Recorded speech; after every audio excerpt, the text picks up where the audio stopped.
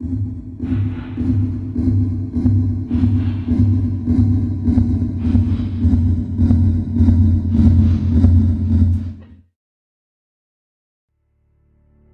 of the biggest mysteries in astrophysics today is figuring out where mysterious particles called neutrinos come from. Neutrinos are tiny particles that carry no charge and interact very weakly with electrons and protons.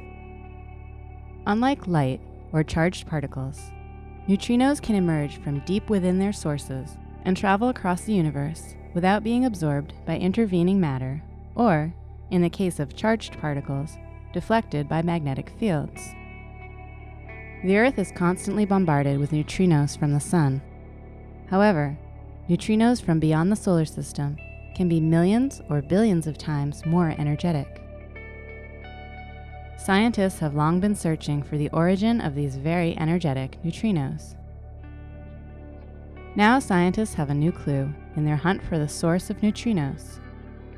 By analyzing data from 3 X-ray telescopes, including Chandra, researchers have found a connection between flares generated by the supermassive black hole at the center of the Milky Way and the arrival of high-energy neutrinos at a detector under the South Pole.